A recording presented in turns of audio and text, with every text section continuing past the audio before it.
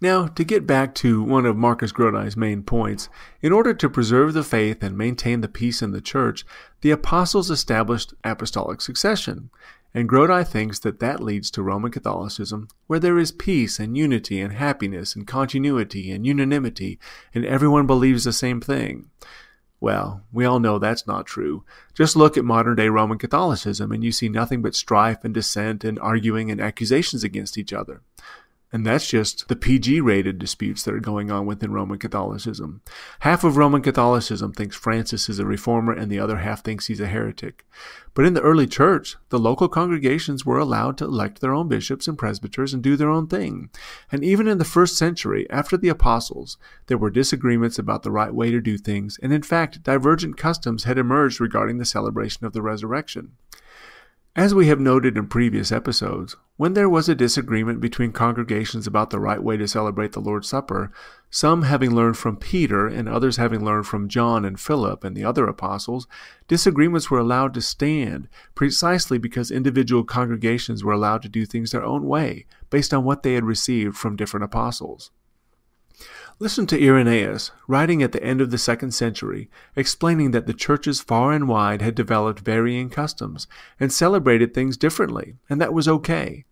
Now citing from Eusebius, Church History, Book 5, Chapter 24, paragraphs 12 to 13, in which he quotes a letter from Irenaeus about the disagreement about how to celebrate the resurrection. For the controversy is not only concerning the day, but also concerning the very manner of the fast. For some think that they should fast 1 day, others 2, yet others more.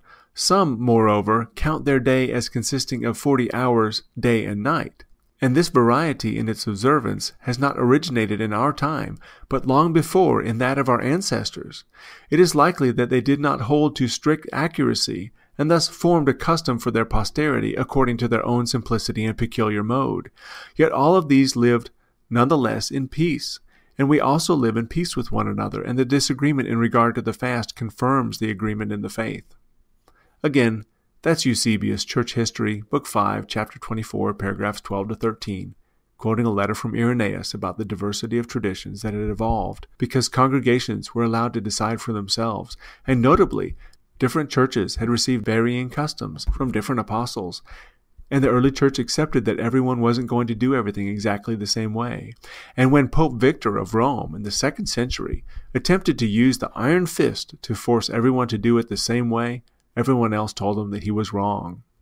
But as regards apostolic succession, as Grodi has pointed out, it is true that the apostles appointed bishops and presbyters and instructed them to select deacons and to appoint successors. But it is also true that Paul warned that apostolic succession was absolutely no guarantee of orthodoxy. Even Grodi knows that. Today, some bishop out there might say something contrary to the teaching of the church. When that happens, that means that that bishop at that point was saying something outside of the teaching of the church. Just listen to Acts 20, verses 28 to 30. Take heed therefore unto yourselves and to all the flock, over which the Holy Ghost hath made you overseers, to feed the church of God, which he hath purchased with his own blood. For I know this, that after my departing shall grievous wolves enter in among you, not sparing the flock. Also of your own selves shall men arise, speaking perverse things, to draw away disciples after them. Again, that's the Apostle Paul to the Ephesian elders that he had gathered at Miletus to warn them that apostolic succession was no guarantee of orthodoxy. Marcus Grodi has offered up apostolic succession and the primacy of the bishop as the obvious solution to the diversity of opinions and disagreements among Protestants, and yet we know from the Scriptures that apostolic succession, the way Marcus Grodi describes it, was no guarantee against error. After all, Paul several times laments that his own disciples, Hymenaeus, Philetus, and Alexander, had run after error. That's 1 Timothy 1:20 and 2 Timothy 2:17. And Peter also warned that there were false prophets also among the people, even as there shall be false teachers among you, who privily shall bring in damnable heresies. That's 2 Peter 2:1. And we all know the story of Diotrephes in 3 John, someone who had been appointed over a congregation and was no longer even receiving the apostles. Paul, Peter, and John acknowledge that even with their system of recruiting, training, and ordaining men to succeed them, deceivers would still arise within the ranks in order to mislead. Now that's something important to think about. Did the apostles establish an infallible system of episcopal succession? Of course they did not, and they knew they did not, and they warned us that it would not be reliable as a mode of guaranteeing orthodoxy. Otherwise, they would have commended their sheep to the system. Something like, obey whatever the bishop says, because obeying the bishop is how you go to heaven, and nobody who disobeys the instructions of a bishop can be saved. No, they did not say that. They said basically, despite our most sincere efforts to leave you in good hands, the Holy Spirit has foreseen that the office of bishop will be corrupted by heretics, so you have to hold to the infallible guidance of the Scriptures and test those who obtain to the office and try them against the Scriptures. When Paul left the Ephesian elders at Miletus, he did not commend them to the system of apostolic succession, but rather commended them to the Word of God. Quote, "And now, brethren, I commend you to God and to the word of his grace, which is able to build you up, and to give you an inheritance among all them which are sanctified." That's Acts 20, verse 32. And Peter's last task before departing was not to tell the sheep to place their unwavering trust in the shepherds who might very well attempt to mislead them, but rather to tell them, "Be mindful of the words which were spoken before by the holy prophets, and of the commandment of us the apostles of the Lord and Savior."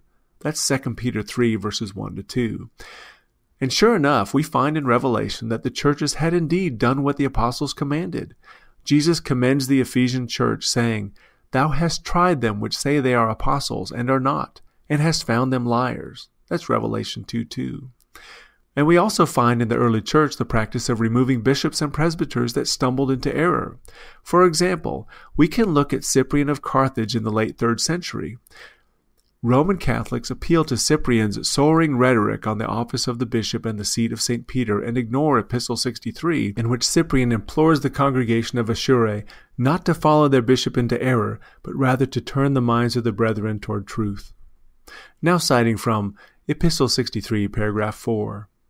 "But if Fortunatianus, either by the blindness induced by the devil, forgetful of his crime, or become a minister and servant of the devil for deceiving the brotherhood, shall persevere in this his madness, do you, as far as in you lies, strive, and in this darkness of the rage of the devil, recall the minds of the brethren from error, that they may not easily consent to the madness of another, that they may not make themselves partakers in the crimes of abandoned men, but being sound, let them maintain the constant tenor of their salvation, and of the integrity preserved and guarded by them."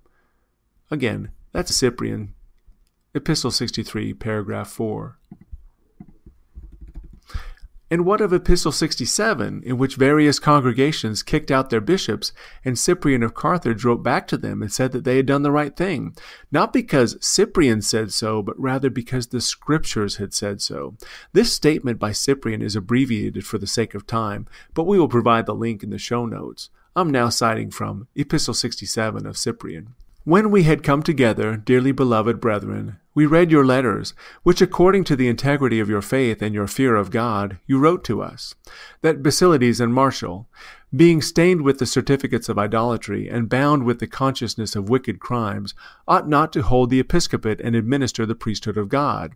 And you desired an answer to be written to you again concerning these things.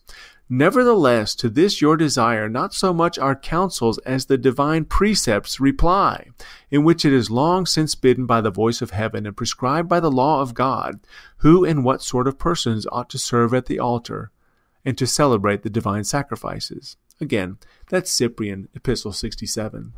We will return again to Cyprian in the future, but here the point is simply that when 2 bishops were kicked out of their office, Cyprian responded that they had done the right thing, not because of tradition, and not because of his personal opinion, but because of the divine precepts found in the Scriptures, prescribed by the law of God.